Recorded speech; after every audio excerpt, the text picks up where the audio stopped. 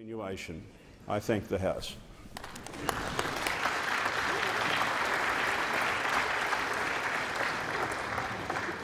I congratulate the member for Fisher for his preliminary valedictory and wish him well. It being 2 p.m, the debate is interrupted in accordance with Standing Order 43. The Prime Minister has the call. Was the Prime Minister going to make any announcements in respect of ministerial arrangements? The Prime Minister has the call. Thank you, Speaker. For the purposes of question time today, the Deputy Prime Minister will answer questions which are relevant to the portfolio of trade. He will answer questions relevant to the portfolio of broadband, as he normally does. Are there any questions without notice? The Leader of the Opposition has the call. Yes, my question, Madam Speaker, is to the Prime Minister. Will the Prime Minister explain to this House why the events of last night were necessary, and will he end the uncertainty that they have created by confirming the date for the election? The Prime Minister has the call. Thank you very much, Speaker, and I thank the Leader of the Opposition for his question. Let me go to the second part of his question first, which deal with the timing of the election. As the honourable gentleman knows, the timing of the election is governed by the Australian Constitution, and it's worth having a look at that document, as it is the law which governs all Australians. Secondly, I would simply draw the Leader of the Opposition's attention to the fact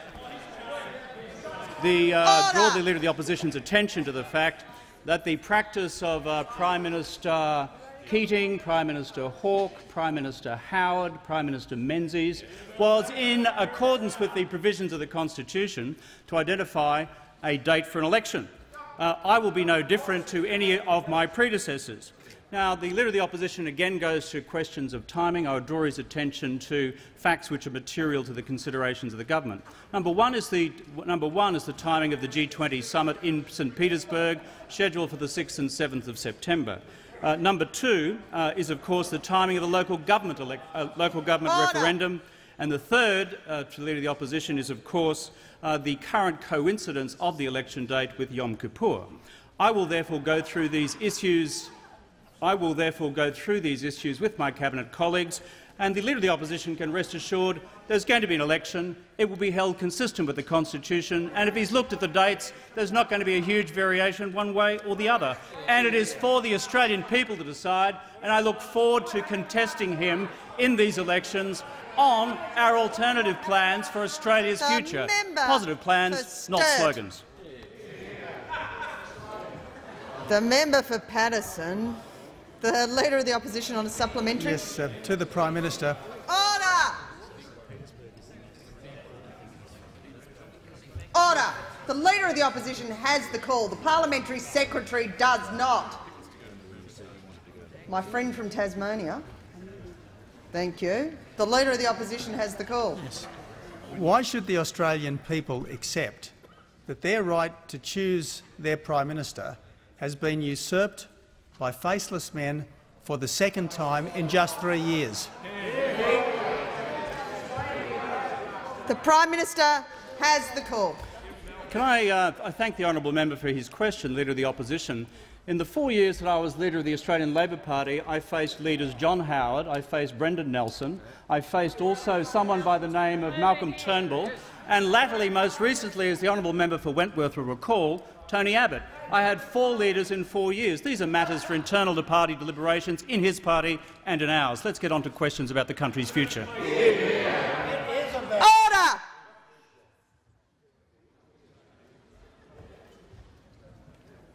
The member for Latrobe has the call. Thank you, Speaker. My question is to the Prime Minister. Prime Minister, why is the government optimistic about the future of our economy and what that means for all Australians? The Prime Minister has the call. Thank you very much, Speaker, and I thank the honourable member for her question. We in this country, if you were to step anywhere else into the world today, they would look at Australia and say, this is one of the best performing economies in the world. And if you stand, however, in this chamber, it is like we have entered an altered universe.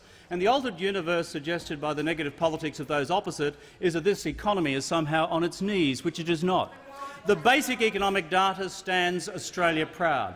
It is that not only have we come through the worst economic crisis since the Depression without going into recession, without bringing on mass unemployment, we've done so with low inflation levels, low interest rates for Australian working families, and on top of that, an avoidance of mass unemployment and employment levels which are the envy of the world. That is why this government and the nation at large should be confident. Can I say also that when it comes to detracting from national economic confidence, it is important that all of us engage in a positive economic debate. And having observed from the nether regions for the last few years what has actually gone on in this debate, it gives you a bit of perspective. And let I say that during that period of time what I have seen is every single piece of good economic data advanced about the Australian economy, those opposite will seek to either ignore it, belittle it or to distort it. That's simply how it's gone. I believe that what the Australian people are looking for is a positive vision for the nation's future. What they want is positive politics, not negative politics. They want us to build the house up, not tear it down.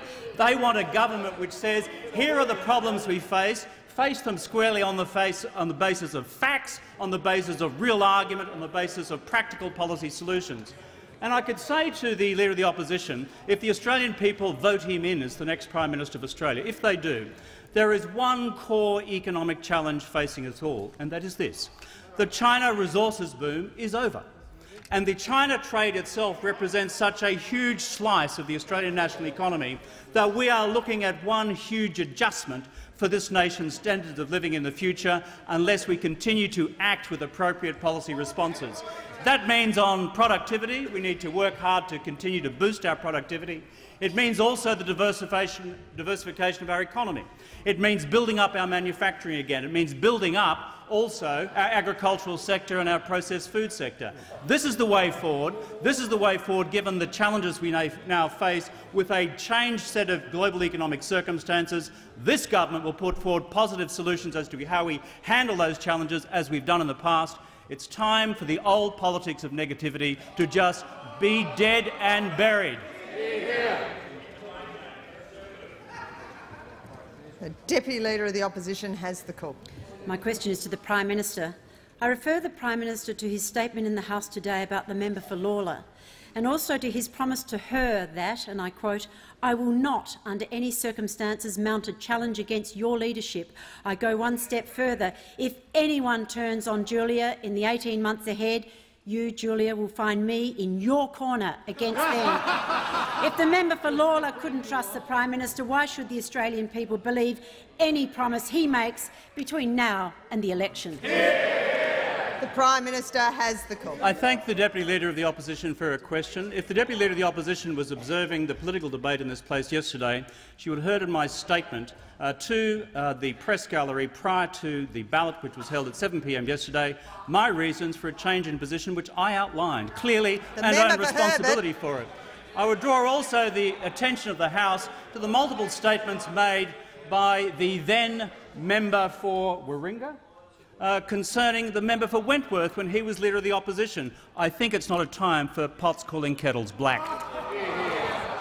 The Deputy Leader of the Opposition, Honour. The member for North Sydney is denying the Deputy Leader of the Opposition on a supplementary. To the Prime Minister, in his Order! The Deputy Leader of the Opposition has the call. The Prime Minister has just indicated he answered the question yesterday, but I remind him that this year he said, and I quote, "When I say to the people across Australia that I would not challenge for the leadership, I believe in honouring my word. Others treat such commitments lightly. I do not." Why didn't the Prime Minister keep his word to the member for Lalor? The member's time has expired. The Prime Minister has the call. I thank the Deputy Leader of the Opposition for her question, and I refer her again to my statement yesterday. I have nothing further to add. The member for Page. Thank you. The member for Page has the call. Thank you, Speaker. My question is to the Deputy Prime Minister and Minister for Infrastructure. Minister, how is the government investing in the infrastructure to build a stronger economy and a better future for our nation? Good question. The Deputy Prime Minister has the call. I thank the member for Page for her question, where earlier this month we announced pre-construction funding to get the Woolgoolga to Ballina section of the Pacific Highway shovel-ready. It goes along with the work that is taking place right up and down the north coast of New South Wales. And I'm proud today that I've announced prior to question time the opening of the Bulahdelah bypass, just in time for the school holidays. We on this side of the House understand the importance of nation-building infrastructure for boosting productivity, for reducing travel times, but importantly also for road safety. And I'm reminded of a particular day that I had with the Prime Minister and the then Treasurer on the Koroy to Curra section of the highway, the Bruce Highway in Queensland. There I had a delegation just prior to the budget, when we were dealing with the global financial crisis here in Parliament House. And I met a gentleman by the name of Wayne Sachs. Wayne Sachs is the Chief Ambo in Gympie. And what Wayne Sachs did was go through, in a very human way, the reality of what it is like to be an ambulance driver, whether it be in the area around the Bruce Highway or the Pacific Highway or the Midland Highway in Tasmania or any of our other major roads, where they have to see more tragedies in life than most of us. So that is why I'm very proud of our investment in the Pacific Highway, of our investment in the Bruce Highway, and I was proud to be with the then Prime Minister on the weekend at the Hume Highway opening, completing the duplication of the Hume Highway. We have nation-building infrastructure projects right around the nation. $60 billion in the nation-building program, but of course, as well, we have the National Broadband Network, overcoming the tyranny of distance from which Australia has had a disadvantage on, whether it be across our vast land or whether it be competing with our international neighbours. The fact is that this is a government that has a plan for nation-building. We have a plan for infrastructure. That is why we've put in place the Infrastructure Australia process, so we get proper advice, something that those on the opposite side of the House seem to have forgotten even exists. And that's why we're investing not just in nation-building road projects, but also, importantly, in urban rail projects and in freight rail. The member for Sturt has the call. Thank you, Madam Speaker. My question is to the Prime Minister, and I remind the Prime Minister that already the former Prime Minister, Deputy Prime Minister and Treasurer, Senate Leader and Minister for Communications, and the Ministers for Schools and Climate Change, Trade and Agriculture have refused to serve in his government.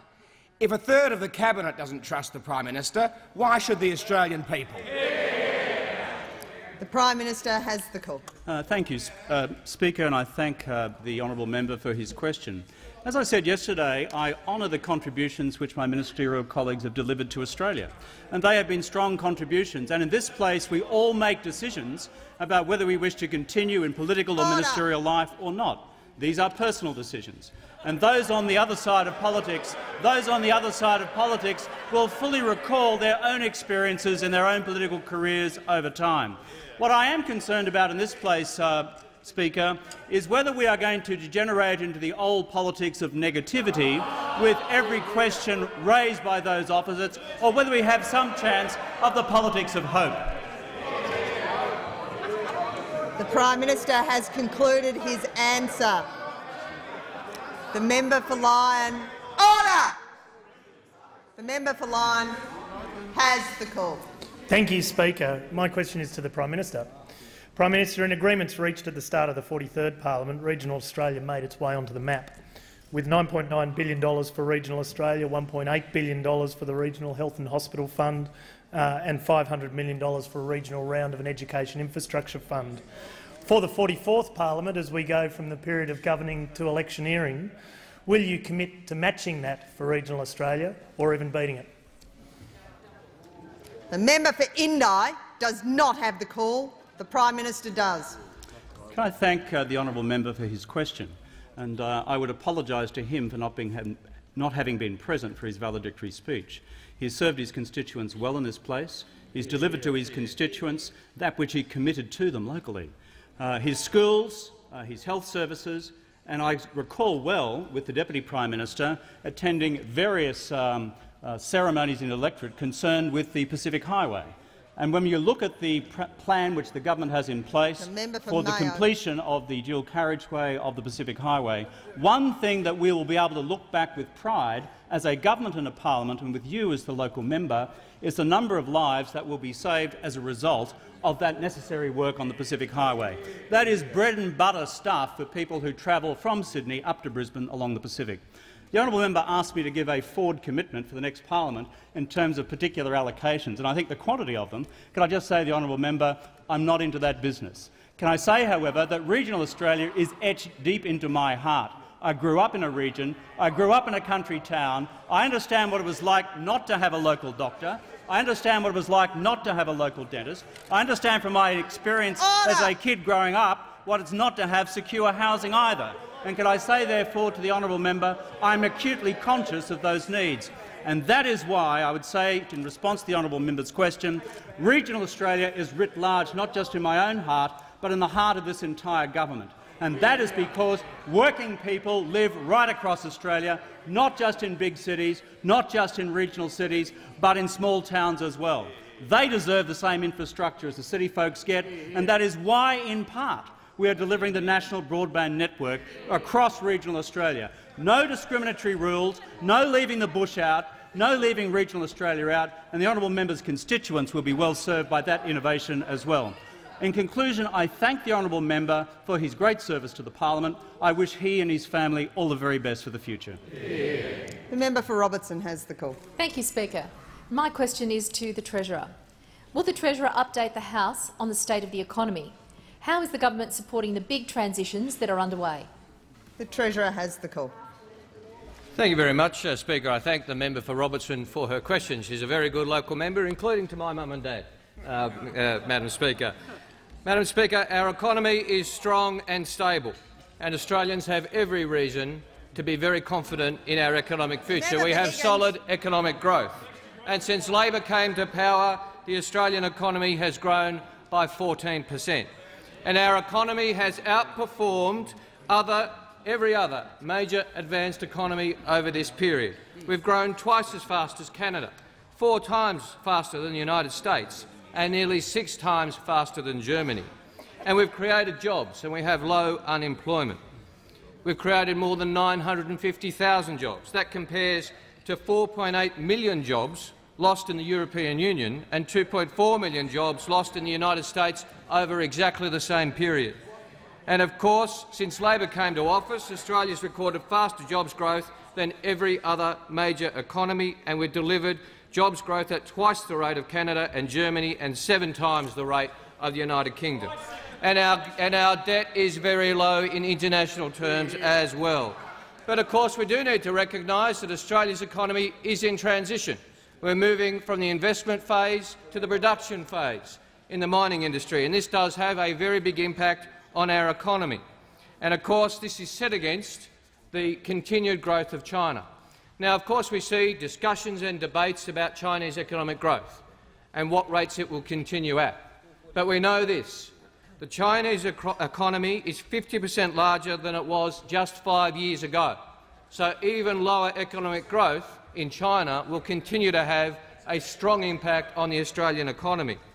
And of course, Madam Speaker, we do need to work with industry and with unions across the board to make sure that we are managing that transition. This morning I've spoken to Tony Shepherd of the Business Council of Australia, to Peter Anderson of ACCI, to Ennis Willocks of AIG and to Peter Strong of COSBOA, and indicated the government will be working very closely with them as we move towards the transition phase of the economy. We will continue to put in place the major economic reforms like the NBN, like infrastructure and like carbon pricing, and we'll continue to leave our doors open to business to make sure that we work together cooperatively as we manage this transition. The member for Sturt has the call. Thank you, Madam Speaker. My question is to the Prime Minister. I remind the Prime Minister that the Australian people voted for his election in 2007 and ended up with the member for Lalor. They voted for the member for Lalor in 2010 and ended up with him. What guarantee can he provide that if the Australian people re-elect a Labor government in 2013, they won't end up with someone else after the election? The Prime Minister has the call. Thank you, Speaker, and I thank the honourable member for his question. This is either the fourth or fifth question in question time, and not a single question on policy. And when I say to those opposite, once again we see on parade the old politics whereby we scream at each other, we don't work with each other, we try and scare people rather than make them think, and then on top of that we engage in politics which divides ordinary Australians rather than unites them. The honourable member will be fully aware that the nation faces large challenges for the future. I find it remarkable that the honourable member should be so nervous about the Leader of the Opposition's prospects for the next election. The member, and I'm growing a bit tired of the member for Dixon's constant interjections. The member for Corangamite has the call. Thank you, Speaker. My question is to the Minister for Families, Community Services, Indigenous Affairs and Disability Reform. How is the government building a better future for people with a disability, with their families, carers, particularly, of course, with the launch of Disability Care Australia next week? The Minister for Families, Communities, Indigenous Affairs and Disability Reform has the call. Thank you very much, Speaker. And I do thank the member for Corangamite very much for that question, and thank him and the member for Corio for all the work they've done supporting the launch of Disability Care Australia in Geelong. I do have to say to the member for Corangamite and the member for Corio, as I've said many times, they have been fierce in their campaigning to get the headquarters for Disability Care Australia in Geelong, and they have succeeded. It is a very exciting time for people with disability and their families and carers as we see the start of disability care in Geelong, in the Barwon region, in the Hunter, and of course for little children in South Australia and for young people in Tasmania from Monday. A very, very exciting time for people with disability. It is, of course, as part of the launch, we'll see around 26,000 people with disability get the care and support that they need, get the care and support that they have never had before. People, of course, will also be able to have choice and control over the care and support that they receive, and for the first time will be part of developing their own personal care support plans. No longer will we see people with disability in these launch site areas having to wait sometimes years and years for a new wheelchair, or wait at the end of a phone for a place in respite, which of course has such a big impact on the lives of families and of carers. What we want to do is make sure that this time of waiting is over. Of course, there's a lot happening in the launch sites. People with disability are already ringing up, making their appointments for next week. Providers of services to people with disability are, of course, making sure that they're registered. We've already had a lot of people go online with My Access Checker to see whether or not they would be eligible. I do want to particularly acknowledge the enormous campaign that's been run by so many people with disability and advocates over a very, very long period of time. The celebration that we will start with on Monday is a celebration of their advocacy that will change the lives of people with disability and their carers forever. Just before I call the Leader of the Opposition, I welcome onto the floor of the chamber this afternoon the Ambassador from Chile, His Excellence Pedro Pablo Diaz. We welcome him to the House this afternoon. Hear, hear. The Leader of the Opposition has the call. Thanks, Madam Speaker. And my question is to the Prime Minister. I remind him of his promises to take, and I quote, a very hard line on people smuggling, to fix public hospitals or take them over, to run surpluses over the economic cycle and to reduce the cost of living through Fuel Watch and Grocery Watch. all of which promises he subsequently broke or dumped. As he was all talk and no action then, why should the Australian people believe that anything has changed? The Prime Minister has the call. Well, I thank the Leader of the Opposition for his question, and in his listing of the litany, he skipped happily over a number of facts, including the state of our public hospital system and the funding proposals which we have put forward to do that. I would remind the Leader of the Opposition that he went on the public record some years ago to say that he believed the perfect public policy response on his part was to take over the National Hospital System of Australia from the states. What I instead proposed as Prime Minister, and which Prime Minister Gillard subsequently followed up on, was an arrangement with the states whereby we would provide 60% of funding for the funding of the public hospital system in order to provide durable public funding from the Commonwealth into the future. Member for Dixon. My successor as Prime Minister then undertook a further negotiation with the states, which landed that at 50%. Can I say to the Leader of the Opposition a very simple thing, and that is, under his period as Health Minister, we saw the level of federal contribution to the public hospital system go down and down and down and down. And therefore, when the states around Australia said that there was a problem with the hospital system, it was necessary for the Commonwealth to step in, and we did. The Prime Minister will resume his seat. Before the Manager of Opposition Business begins his point of order, I will again remind him of abuses of points of order. The Manager of Opposition Business. Perfectly fair enough, Madam Speaker. My point of order is simply that how can he be relevant to the question when he is repeating a falsehood which has been cleared up in this House time and time again by the Leader of the Opposition? Chamber under 94A. The Manager of Opposition Business. The Manager of Opposition Business knows full well he cannot use points of order for debate. The Prime Minister has the call. The Manager of Opposition Business will leave the chamber under 94A. The Prime Minister has the call. And so, Speaker, I would simply say this. Under the Leader of the Opposition, when he was Minister for Health, the relative real contribution by the Commonwealth to the public hospital system of Australia went down and down and down. That is a statistical fact which, once again, if the Leader of the Opposition is happy to do so, I would be happy to debate with him one day at the National Press Club. And that is what is the relative funding and contributions by us as opposed to them for the public health of the Commonwealth. I would welcome a debate on public policy, welcome a debate on the future of the health system, welcome a debate on the future of the education system, welcome a debate on the future of the economy and on broadband. I'd welcome a debate on national security, but all we get here is politics, politics, politics, the old politics of simply negative interjections and invective, as opposed to building a constructive argument for one vision for Australia's future versus anything else he may choose to offer. We're on the side of a positive plan for Australia's future. I wish he would join the bus. The member for Canberra has the call. Thank you, Speaker. Speaker, my question is to the Minister for Defence. Minister, how is the government strengthening its defence ties in North Asia, and will the minister update the House on the increasing strategic importance to Australia of North Asia? The Minister for Defence has the call. Thank you, Speaker, and I thank the member for her question and for her long-standing interest in national security matters. North Asia is, of course, extremely important to Australia. Some of our largest trading partners are there: China, Japan, the Republic of Korea.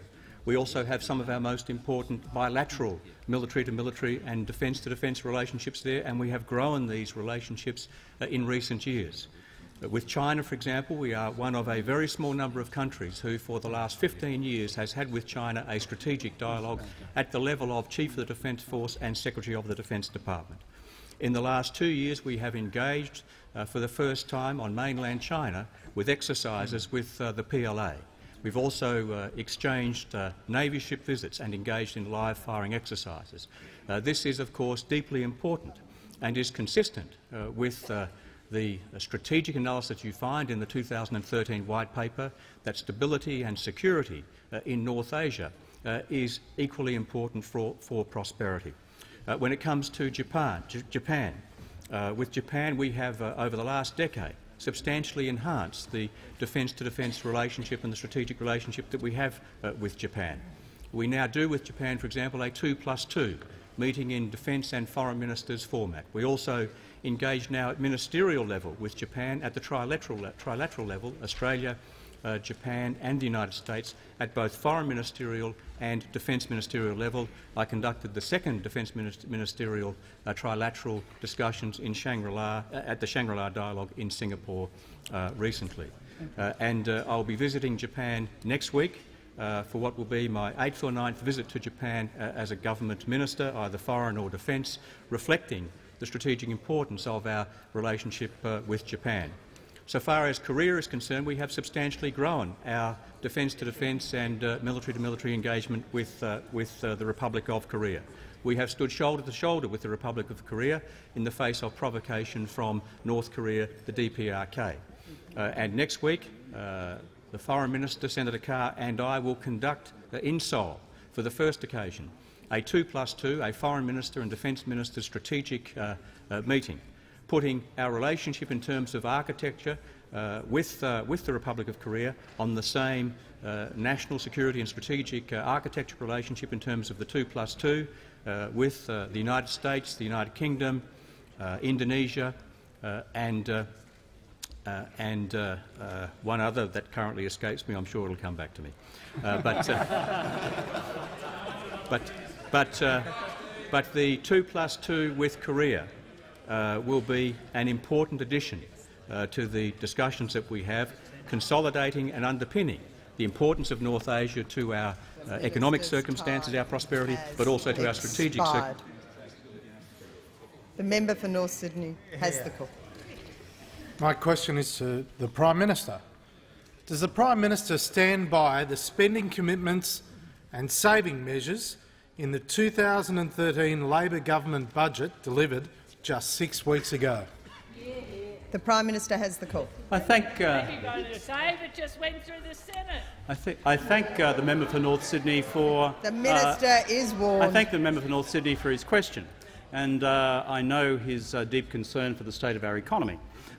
We have discussed this many times privately and publicly over a long period of time. Can I say to the member for North Sydney, I will be discussing the general state of the budget and the state of the economy, including new international challenges such as the China resources boom finish. When the new cabinet meets, I assume that will be early next week. Over the course of the weekend, I intend to obtain Treasury briefings to update myself on the current budgetary circumstances. That is the proper and methodical way to go through important considerations, and that's what I intend to do. I would say also to the member for North Sydney that I would remind him again about how strong our country's economic fundamentals are.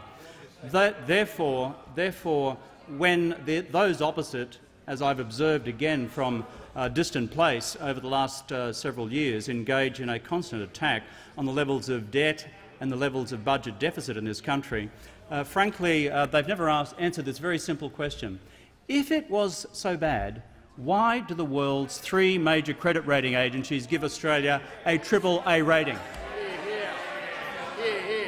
So, member for North Sydney, answer that one for me. It's all three global ratings agencies, Fitch, Standard & Poor's and Moody's, which are not sub-branches of the Australian Labor Party, which do not work for the cause of international socialism. These institutions separately have looked at our level of government debt, our level of budget deficit, and have judged it to be one of only 8 countries in the world worthy of a AAA credit rating. So again I say to the member for North Sydney, as he seeks to drill in on questions of the budget and budget integrity, how does he answer that proposition? I put it to him once in a television debate, and all I heard was a bit of spluttering at the other end. It's still we haven't had an answer to that simple proposition, because it's not us saying it, it's the international credit agencies saying it. And the reason for it is that it is true. The finances of this country are in first-class working order, and he knows it. The member for Deakin has the call. Thank you, Speaker. My question is to the Minister for Employment and Workplace Relations, Financial Services and Superannuation. Minister, how are the government's— Order. The member for Deakin will resume his seat. The member for Herbert will leave the chamber under 94A. The member for Deakin will commence his question again. The member for Deakin has the call. Thank you again, Speaker. My question is to the Minister for Employment and Workplace Relations, Financial Services and Superannuation. Minister, how are the government's policies protecting and growing the retirement savings of hard-working Australians? The Minister for Employment and Workplace Relations has the call. Order! I thank the member for Deakin for his question. Order! He and the whole of the Labor Party are interested in superannuation. Superannuation is a great Australian achievement, and it's one that this side of politics can take some justifiable pride in. If the Labor movement and the Labor Party had never championed universal compulsory superannuation, we just wouldn't have superannuation in this country. Superannuation delivers on the national pool of savings. Superannuation has delivered jobs in this country. Compulsory universal superannuation means that millions of Australians can look towards older age with the greater prospect of a decent retirement. And indeed, superannuation, the great Labor idea, championed by Labor members of parliament, championed by the trade union movement, what it has done has meant that many Australians can work hard and have the prospect of a peaceful and dignified retirement. I can report that the national pool of savings in this country now is $1.6 trillion. That makes us the envy of many other countries. And on the 1st of July this year, after 12 and 13 years of delay, for the first time ever, superannuation is going to go up again, and 8.5 million Australians will be the beneficiaries of this government's work. I can also say that on the 1st of July, that the concessional caps for people over 60 will increase. So people who are over 60 who have the opportunity to put a bit more into their super will be able to do so. I can also report that after the 1st of July, 3.5 million Australians who earn less than $37,000 will be getting rebates into their superannuation because it's the Labor government who abolished the 15% tax on superannuation contributions. So there is a lot of good things about superannuation, and there's a lot to be pleased about. But it's because we have a Labor government with a plan and a vision for superannuation. The electorate know at the next election that there is one party who supports universal compulsory superannuation. There is one party in Australia who supports increasing superannuation so the many can have a proper retirement. There is one party in Australia who supports the idea that low-paid workers should not have to pay a 15% tax on their superannuation contributions. And lest anyone be confused about which party of Australian politics stands for universal compulsory superannuation, it is the Labor Party.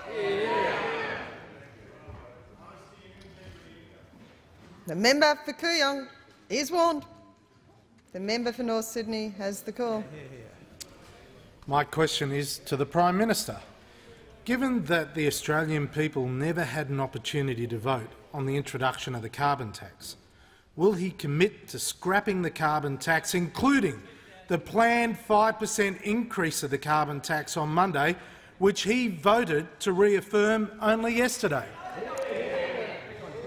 The Prime Minister has the call. I would say to the honourable member, and thank you for his question concerning carbon pricing, that carbon pricing has been a policy of this government since I went to the election prior to 2007. It was also, I seem to remember, the policy of those opposite. I might have had a little sort of memory lapse there, but I seem to remember Mr Howard and various other ministers, including the member for Wentworth, standing up to defend the importance of carbon pricing through an emissions trading scheme. The honourable members opposite will know I've long been committed to a carbon price, and I would say, well, the Leader of the Opposition refers to his twice on two occasions, he on behalf of the opposition voting against an emissions trading scheme in this House, despite the fact that they went to the previous election with exactly such a policy. Now, I would argue in terms of some policy consistency that those opposite have a little bit to explain on this question. Carbon pricing is now becoming more and more of a global reality. Mention has been made in this place already of the actions being taken in the People's Republic of China. This is important in terms of the debate traditionally raised by those opposite about global competitiveness. The member for Macon has the call. Thank you, Speaker. My question is to the Minister for Water. Will the Minister update the House on the progress of the implementation of the Murray-Darling Basin Plan, and how will this help build a brighter and more sustainable future for the basin? The Minister for Water has the call. Thanks very much. And I want to thank the member for Macon for the question. He's been a very strong advocate for the Murray River in particular and for the Murray-Darling Basin. This government's very proud to have been the government that finally developed a plan for the Murray-Darling Basin. I remember at a community cabinet about 5 years ago the Prime Minister referring to the Murray as having been over-allocated to death, and yet we have a situation now where that same Murray-Darling Basin is being restored to health. I'm very pleased as well that the question comes from the member for Macon, who played a significant role in the Windsor Committee, that was critical in making sure that we could get the support of this parliament on this issue. But it's also the case that there's two further pieces of information that I'm very pleased to report to the House on. Members will be aware that the final environmental outcomes we wanted to achieve were those commensurate with 3,200 gigalitres of water. I'm pleased to report we have now passed the halfway mark on held water. 1,638 gigalitres now held, now able to be used to restore a system to health, where irrigation is done to help the environment, not simply as a cost to the environment. It's also the case that we've had to make sure that we get the states working on the implementation part of the strategy. There are major projects to happen up and down the basin as part of the implementation to make sure that we can maximise the environmental outcomes, in some ways to find ways of bridging the gap through methods other than buyback as well. I've reported previously to the House that Victoria, the ACT and our government obviously had signed up to the intergovernmental agreement. I'm pleased to advise the House that shortly before question time I received a phone call from the Premier of South Australia, and that South Australia is now also ready to sign on to the intergovernmental agreement. That means projects such as those for Chowla, to make sure that new regulators are put in place, that when irrigation events for the environment happen there, the water is held on the floodplain for a longer period of time, restoring a broken system to health, turning the corner on what had been a century of degradation. This is one of the proud reforms of this parliament, of this government, something that's been worked on for a long time and something which the member for Macon and the other South Australian members in particular on this side and those across the parliament who worked on the Windsor Committee are able to say is an occasion where we have achieved something that had eluded our nation for a century. The Leader of the Opposition has the call. Thanks, Madam Speaker. And my question is to the Prime Minister. I remind him of his broken promise to turn boats around, his decision to abolish the Pacific Solution and temporary protection visas, his asylum freeze that led to the riots and our detention centres, his decision to grant visas to those who blew up Civ 36 and his bungling of the Oceanic Viking incident. And I ask, will the Prime Minister finally accept responsibility for the decisions that have led to illegal boat arrivals now running at over 3,000 every month? The Prime Minister has the call. Thank you very much. I thank the Leader of the Opposition for the question. It's worth noting that in the period of the Howard government there are about 250 boats, I think, arrive on Australia's shores, of which the Howard government turned back 4 to Indonesia. 4. Secondly, before honourable members get too excited about this, let me just be quite direct about this matter. Prior to the 2007 election, I indicated that we would seek to turn boats back. As the Leader of the Opposition will be advised if he is elected and Prime Minister, as Prime Minister of Australia, the officials and the security agencies and the Australian Navy will advise him that that is simply not possible under current circumstances. And the reason for that is because the Indonesian government has made it absolutely plain on the public record.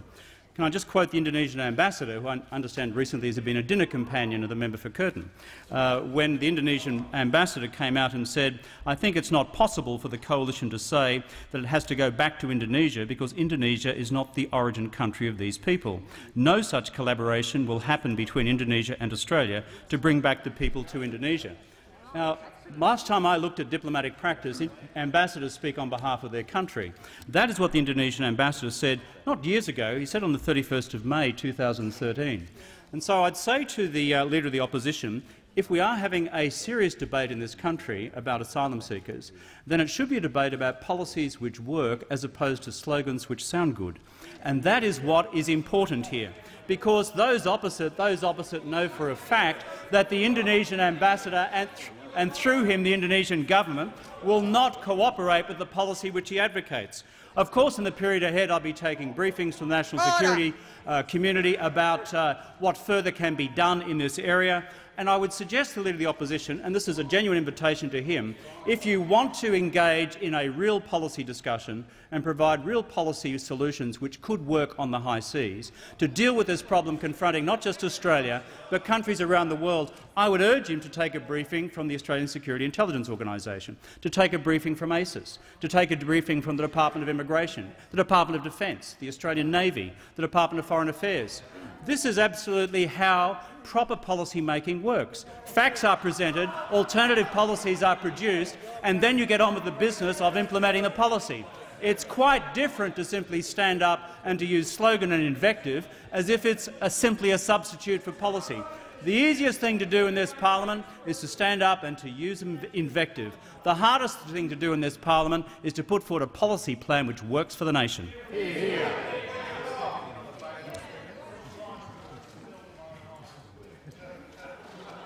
And there's still time for me to throw the member for Wannon out of the chamber. The member for Hindmarsh has the call. Thank you, Speaker. Speaker, my question is to the Minister for Early Childhood and Childcare and Employment My Participation. apologies. The member for Hindmarsh will resume his seat. I thought you were looking for a supplementary and you've used them up. The Leader of the Opposition. Madam Speaker, would the Prime Minister undertake to table the defence advice he referred to in his answer, claiming that the Navy can't do now what they've done before? Will resume his seat. Was the Prime Minister reading from a document? No, I wasn't, Speaker, because I have been briefed on these things many times before.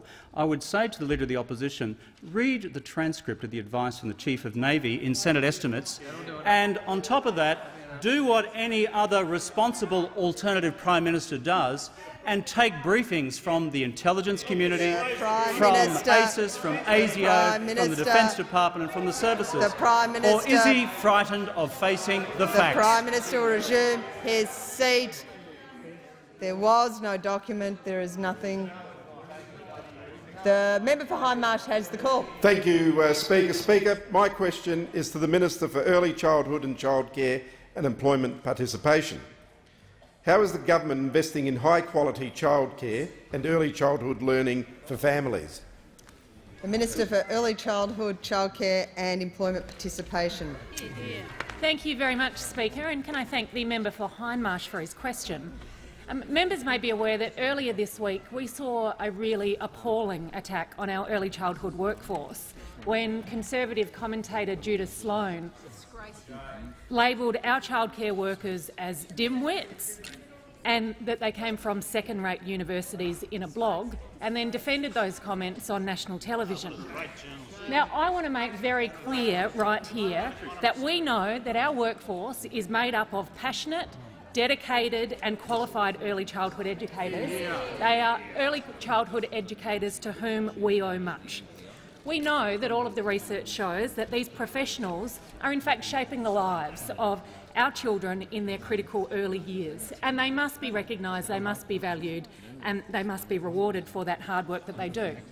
Now, earlier this week, this House voted on the question: do we support more early childhood professionals earning more in return for the hard work that they do? And I am incredibly proud that this side of the House voted a resounding yes to that question. Now, we know that there are already many educators who are earning above award rates through their centres' enterprise agreements, and of course we support that. But what we want to do through this $300 million Early Years Quality Fund is ensure that we support more long-day care services to be able to pay their staff more and to keep childcare affordable for the parents who are using that centre.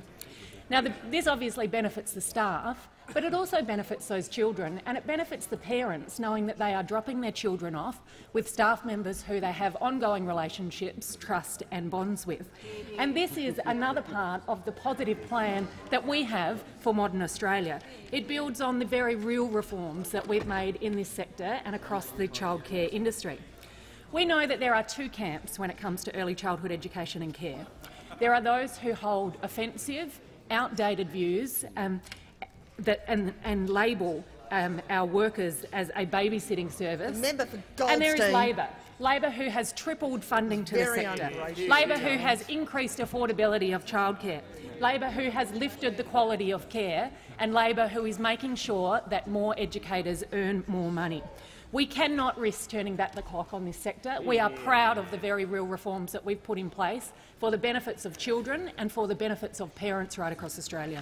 The Leader of the Opposition has the call. Yes, on indulgence, Madam Speaker, could I just say that I support moves to improve the professionalism of our childcare sector. After all, the Leader of the Opposition will resume his seat. The Leader of the Opposition will resume his seat. The member for Flinders has order.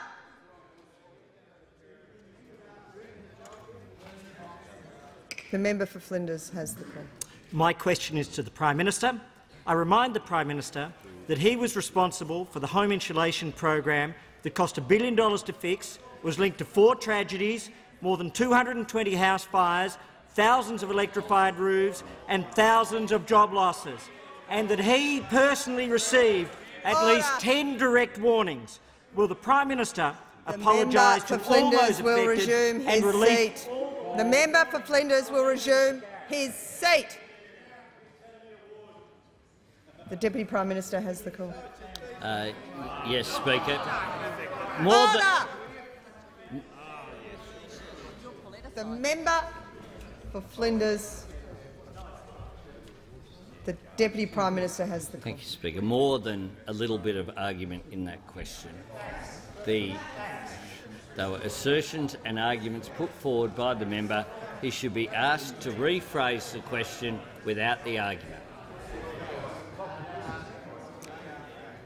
The member for Flinders will restate the question without the argument. Thank you very much, Madam Speaker.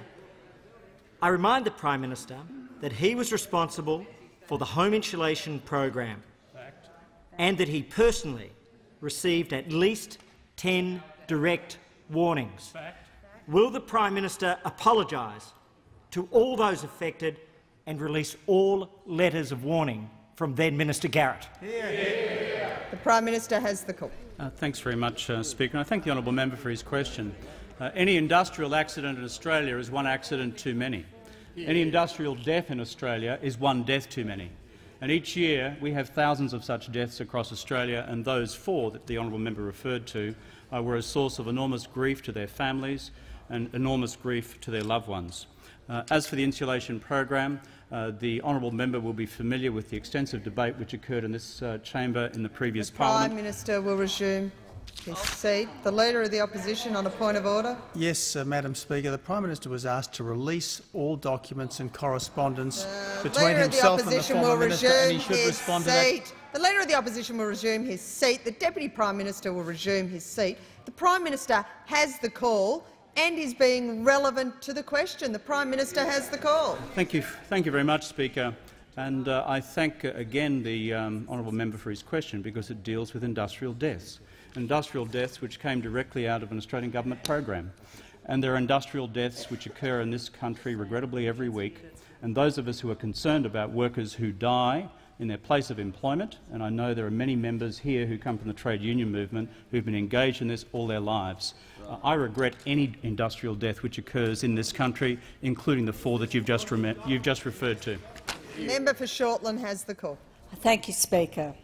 My question is to the Minister for Health. Will the Minister outline for the House how the government is building a strong and vibrant health system for the future? What milestones will be reached in the coming years to ensure better health outcomes for all Australians? The Minister for Health has the call. Thank you for that question, and I want to thank the Speaker. We're building a health system for the future, and I'm proud of what we've achieved in the last few years. Firstly, of course, with Nicola Roxon, who did such a fine job with plain packaging and other aspects of the portfolio. And more recently, I've been proud of my own achievements. We're building a health system for the future. We're committed to delivering the best possible health care to patients at an affordable price. We're the party of Medicare. In fact, we love Medicare so much we had to introduce it twice because they killed it the first time. We're the party of the pharmaceutical benefits scheme that delivers affordable medicines for Australians, and we've added $5 billion worth of new medicines since 2007 to the PBS. We're the party that believes that universal health care is a basic right for all Australians. What does that mean for the future? Well, so far, since we came to government in 2007, there are 11,000 more doctors in Australia. Not the shortages that we had when the Leader of the Opposition was the Health Minister, when he capped doctor training numbers. More hospital beds. 1,300 extra hospital beds we've promised. We're around 800 of those delivered so far. Less waiting. We've injected billions of dollars into rebuilding our hospitals, new emergency departments, new beds for elective surgeries, and we're seeing the results of that now. And under health reform, we've guaranteed an extra $16.4 billion of funding between now and the end of the decade. And we've put billions of dollars, $3.4 billion, into rebuilding our public hospitals to prepare them to move to activity-based funding. This huge reform that means hospitals will be funded more when they treat more patients. We're encouraging them to look after more people, do more elective surgery, deliver more babies, replace more hips. On the 1st of January, Grow Up Smiling will start $2.7 billion to ensure that for Australian children it will be as easy to go to the dentist as it now is to see a GP. 3.4 million Australian children living in Family Tax Benefit Part A families will find it as easy to go to the dentist as it now is to go to the GP. So they will grow up with better teeth. On the 1st of July, we're also providing the next lot of funding for public dental services, another $1.3 billion to build on the hundreds of millions that we've spent on reducing public dental waiting lists already. We're going to, of course, continue to invest in improving bulk billing rates that hit historic lows under the Leader of the Opposition when he was the Health Minister. We've built a stronger health system and will continue to build a stronger health system.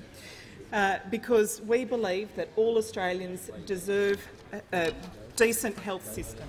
The Prime Minister has the call. Thank you, Speaker. The stipulated number of questions have been asked. I ask that further questions be placed on the notice paper. Just before everybody leaves the chamber, I have a short state. I'm on my feet. I'd like to inform the House today that it's the last question time for Terry McDonald from ABC's parliamentary broadcasting team. Most of us don't know Terry's face, just about all of us know Terry's voice.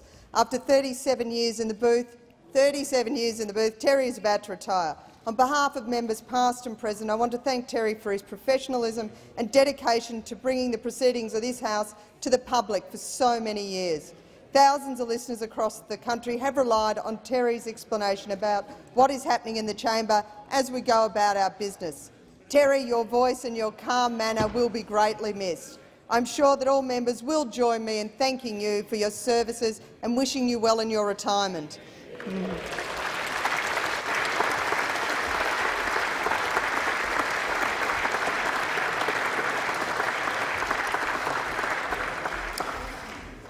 The Leader of the House, I have several questions to me, but if you would like to do this first. For the information of honourable members, I present a schedule of outstanding government responses to the reports of House Representative and Joint Committee incorporating reports tabled and details of government responses made in the period between the 28th of November 2012, the date of the last of the schedules, and the 26th June 2013. Copies of the schedules are being made available to honourable members and it will be incorporated into Hansard. The Deputy Prime Minister. Speaker, documents are tabled in accordance with the list circulated to honourable members earlier today. I move that the House take note of documents numbered 1, 3 and 7. Full details of documents will be recorded in the votes and proceedings in Hansard.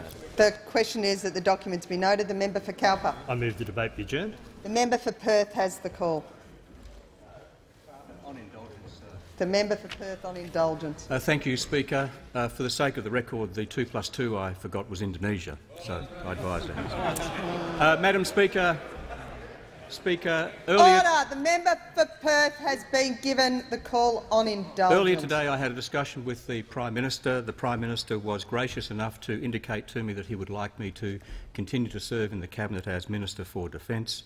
I enthusiastically accepted that, but advised the Prime Minister that I'm not proposing to recontest the seat of Perth at the forthcoming election. I have advised the Deputy Prime Minister, the National Secretary of the Australian Labor Party and the State Secretary of the Australian Labor Party accordingly before question time. This, Madam Speaker, is in the nature of an indulgence and valedictory, but I will do my best to keep it closer to an indulgence than a valedictory. I have had the great honour of being the member for Perth since 1993, and can I firstly thank the people of Perth for continuing to place their confidence and trust in me. If you were to ask me, Stephen, what is the single central reason why you are not proposing to recontest? 20 years is a long time for any member of parliament. 6 years is a long time on the executive. But this may be something that only Western Australians can understand. But this is something that I cannot, in all good conscience, say to the people of Perth that I can continue to do, win, lose or draw at the next election, for another 3 years. 20 years I can do, 23 years I can't. So I have made that decision.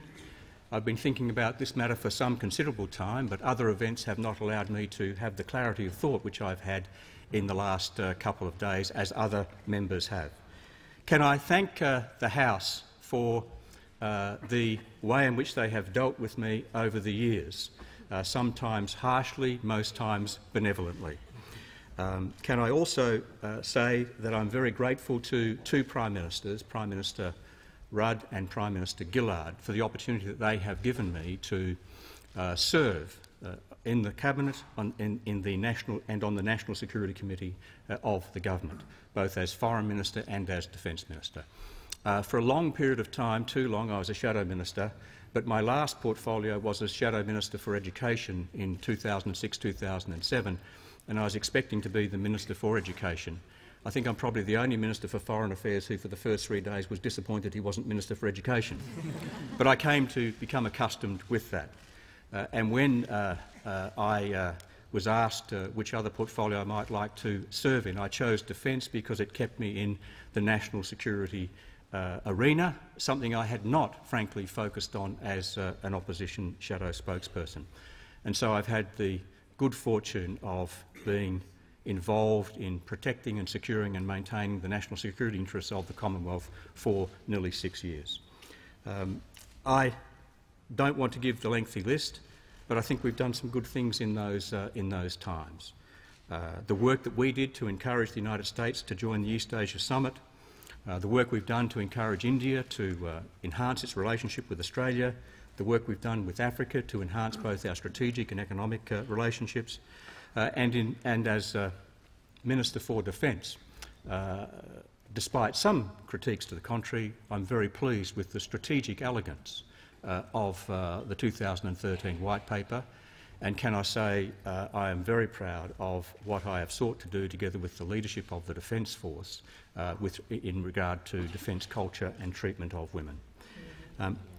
I came to this place following upon some long years as a Labor Party supporter and activist. I joined the party in 1975. I became the Principal Private Secretary to the Attorney General of Western Australia in 1983. He, of course, was Joe Berenson, one of my predecessors as the member for Perth. I then became State Secretary of the Western Australian branch of the Labor Party.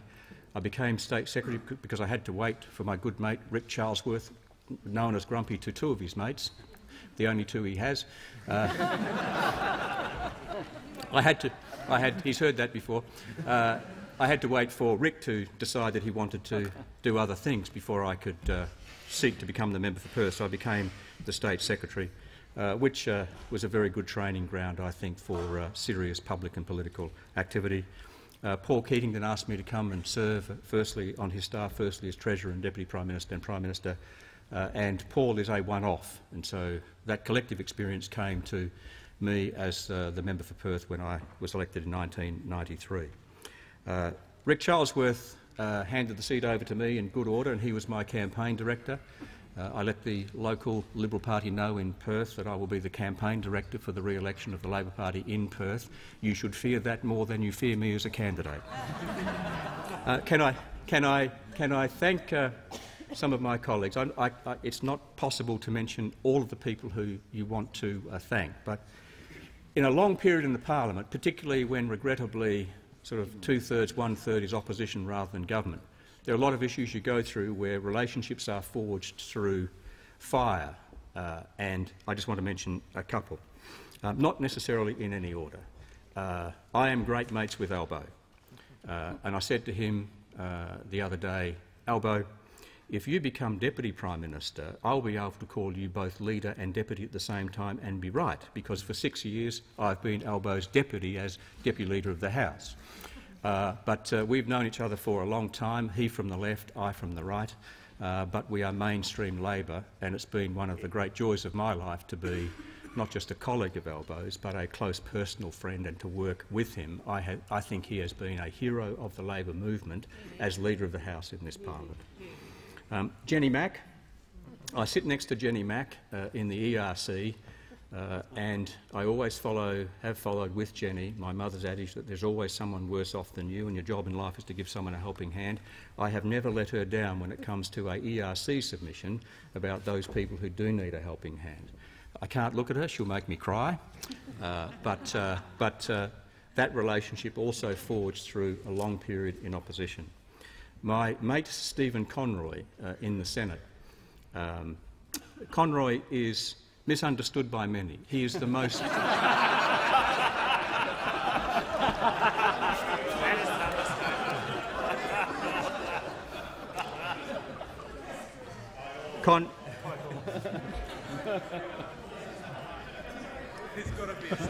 member for Perth as the call. Conroy is the bravest member of the parliament that I know.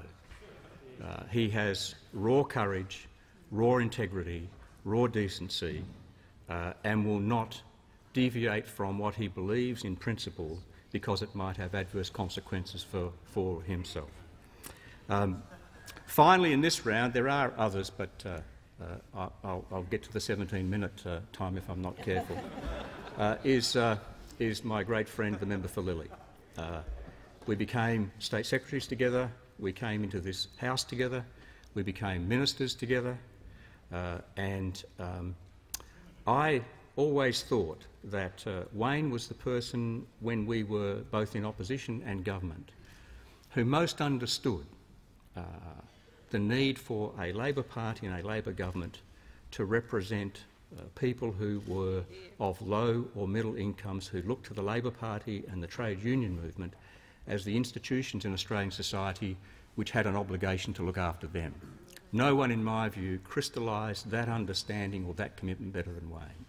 And I thought, in the course of our time in opposition, both as Family and Community Services Shadow and Shadow Treasurer, that he did more than any other Shadow Minister to put ourselves in the position to win when we did in 2007, in terms of his policy and political attack upon the Howard government and his ministers. There are a number of other people who have come into this place in later years for whom I have the highest regard and warm affection, and I'm proposing to volunteer my gratuitous private advice to them as they continue in the parliament and in senior positions in the party. I will have the opportunity to, because I'm remaining as Defence Minister for a period, the opportunity to formally thank those people I have worked with in the Department of Foreign Affairs and Trade and in the Australian Defence Force and the Defence Organisation. But I've had the great privilege of representing our country overseas. I've always tried to do that in an appropriate and civilised and dignified manner, but I've always been impressed with the quality of the senior civil servants and uniformed officials that we have in those two departments, and it's been a great honour to work with those. As Minister for Defence, with two CDFs, Angus Houston and David Hurley, I have, as an individual Defence Minister on my watch, seen more deaths than an Australian Minister for Defence since Vietnam. And it's at those moments when you look into the Chief's eyes and you see the integrity, the decency, the commitment of those two individuals. And They are both Australians of whom we can be proud. I'll make other remarks about the DFAT and defence officials that I have worked with, but I've had the opportunity of working closely with quality, first-class Australian public servants, Michael Lestrange, Dennis Richardson, both as defence and DFAT, and also Gillian Bird, who acted in defence, together with Ian Watt and Duncan Lewis. Can I say of Dennis Richardson, who, when the Hawke Keating challenge was on, he and I were the ones behind the scenes who ensured that life went on in a civilised way for those people who weren't combatants.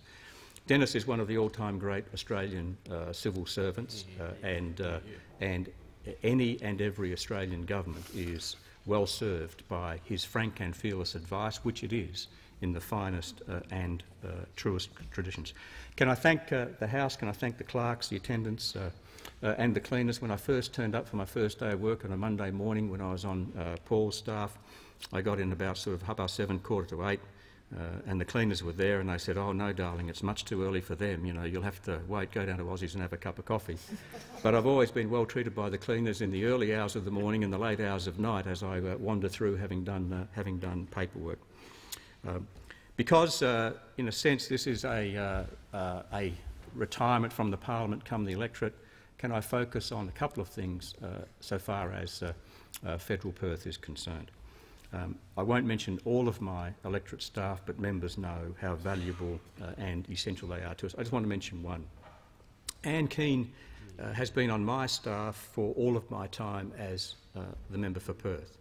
She was also on Rick Charlesworth's staff for almost all of Rick's time as member for Perth. Rick had 10 years, I've effectively had 20.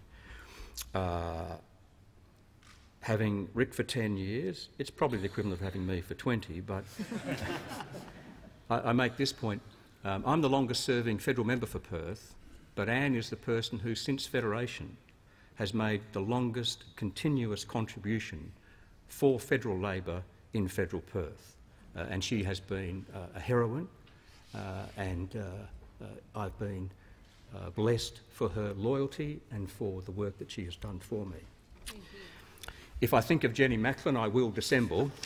Let me conclude by saying, when I came into this place back in 1993, Jane and Hugo were in the House, and Maddie was on the way. Hugo's now 21, Maddie's now 19, or as I often say, because they're a pigeon pair, Hugo's 21 going on 19 and Maddie's 19 going on 21. And Jane has been long-suffering. Public life of its very nature as a participant is inherently selfish so far as our families are concerned, and so the burden falls on the spouse and the children.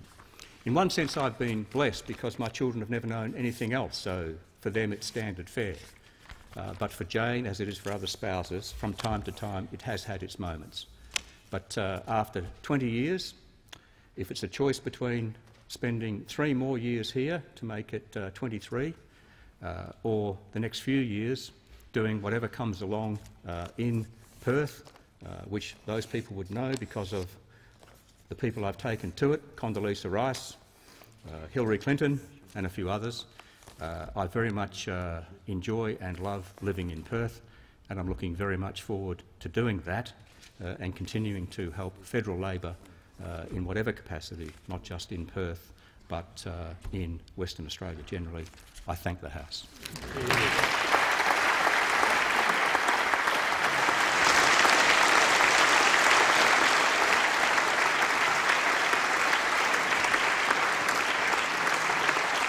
The Prime Minister on indulgence. Thank you, Speaker. I think all members of this place would agree that what we have just heard has been an elegant and humane conclusion for an extraordinary career, public career in the Australian Parliament. And we're going to be poorer for your absence as an institution and not just as an Australian Labor Party. Smithy is one of the few folks to have served since the Second World War as both Defence and Foreign Minister. There aren't many of them. and it actually says something about the professionalism of the minister, that they can extend themselves across these two critical institutions of state, which lie at the heart of our national security arrangements. What do you say about Smithy? He's disciplined, organised, methodical, and the best joke in the cabinet, which I will now publicly reveal, is that when you really want to get under his skin, he has this impeccably organised set of papers, which are basically organised like this, and there is not a centimetre out of place. So when he goes up and goes out of the room to get a sandwich or a drink, or the thing you do is just twist it slightly. And when he comes back, his entire visual universe is turned on its head. True? That's right. So, Smithy, we love you for that, because you're even more anally retentive than I am. So, the other thing I'd say about Smithy's career is we know him to be disciplined, highly professional, unflappable. And after the good people of Australia voted us in 2007, and prior to that, we were having a discussion about portfolios, and I said to him, mate, how about you lend yourself to the Foreign Affairs portfolio? That is the first time I've seen a universally unflappable Stephen Smith look like a stunned mullet. It was the first occasion where you looked as if you didn't see it coming. And can I say, having served Australia as a foreign minister, he has served Australia well. What he has just referred to with our critical relationships in the region is absolutely true. Australia's diplomatic relationships in East, Southeast and South Asia are in their best state ever. And that is a consequence of the diplomacy of ministers like Stephen Smith, who's made a singular contribution. Let me give you one example. He referred to it briefly, but one of the major foreign policy achievements in the last several years has been the invitation from ASEAN for the United States to become a full member of the East Asian Summit, and to persuade our dear American friends to accept that invitation once it had been extended. Talk about a double treat. The person who did a large amount of the diplomatic legwork to make that happen was one Stephen Smith. It's important because it's the first time the United States is a full member in a regional institution with an open political, security and economic agenda. I commend also his role as Minister for Defence. He's made an extraordinary contribution.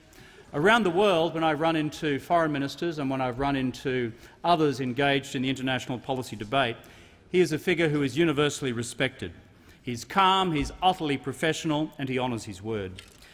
For the Labor Party, as he outlined his career in the Labor Party going back to 1975, almost the Mesolithic period for some of us who have been in this business of politics, that is an extraordinary long service to the party, the movement and the values which we on this side of the House serve. He has been a Labor warrior first class, and the party deserves to extend to him a great vote of thanks. I would say finally to all members who come to this place from Western Australia, I think of the member for Curtin, I think on our side of the House the member for Brand, the member for Fremantle and the senators. This is an extraordinary sentence which you all endure. I can only say that your commitment to the nation, whichever side of the political divide we fall on, is doubly great because you spend so much of your lives on that plane. And so, Smithy, I understand full well how much your family have finally put their foot down, and I wish you and your family all the best on behalf of the Australian government. The Leader of the House. Can I just say very briefly to my Deputy Leader of the House and my extraordinarily lifelong friend and comrade Stephen, you have shown today what an adornment to the parliament you have been since the day you walked onto the floor of this chamber. You are a class act, and I wish you and Jane and all your family all the best for the future. The Leader of the Opposition on indulgence. Well, thank you, Madam Speaker, and on behalf of the Coalition, I extend our best wishes to the retiring member for Perth. And may I say, on behalf of the Coalition, that the Labor Party has lost today another significant sun. It seems, Madam Speaker, that there is something of a changing of the guard taking place amongst members opposite, and I suspect that the Labor Party may be the poorer for it. As all of us know, in this particular place there are opponents and there are opponents. I can say that the member for Perth has always been an honourable opponent. If he told you something, you knew it was true, and if you told him something, you knew he wouldn't misuse it. Regrettably, that can't always be said for people in this place. Madam Speaker, the heaviest thing this parliament does is commit our armed forces to combat, and there has been much combat in the tenure of the member for Perth as Minister for Defence. And the hardest thing for anyone to deal with is casualties, and as the member for Perth has outlined to the House, he has had too many casualties to deal with. He has had too many bitter words, bitter experiences to break to good people who didn't deserve it. It is a very heavy burden to bear. The member for Perth, as Minister, has discharged his responsibilities with decency and humanity, and we thank him for it. Madam Speaker, this parliament in which we serve is a vocation. It's not a career, it's not a job, it is a vocation, and the member for Perth has been an adornment to it. The member for Scullin has the call. Speaker, this will be a bit of an anticlimax, but I should adjust my cuffs, straighten my tie. Stephen, there's nothing I can do with my hair, but anyway. I just want to raise this because I think that it is an important development in the way in which this place operates. So, by way of a question to you under Standing Order 103, does the Speaker agree that the efforts of officers from the Department of the House of Representatives and the Department of Parliamentary Services, at short notice, which enabled members and senators to carry out their business last night unhindered, whilst at the same time allowing members of the press gallery to appropriately give public coverage to the historic events, was exemplary? Will the Speaker convey to both departmental officials and to the executive of the gallery the gratitude of the House for the development of protocols to handle such events both cooperatively and to the satisfaction of the interests of all concerned? I certainly will, and I will concur with the member for Scullin in my appreciation to all the departmental staff last night and the members for the press gallery in the way the situation yesterday was handled. There were some outbreaks earlier in the day, but when the new rules were reinforced, that was adhered to, and I do actually wish to thank everyone and for the member for Scullin to bring it to our attention.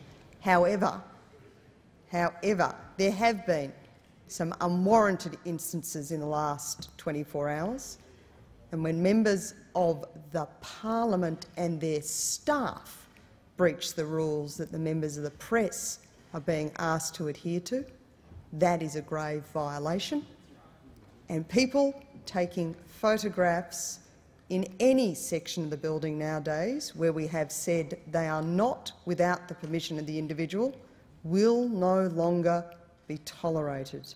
This is a workplace for everybody, and people should remember and respect that.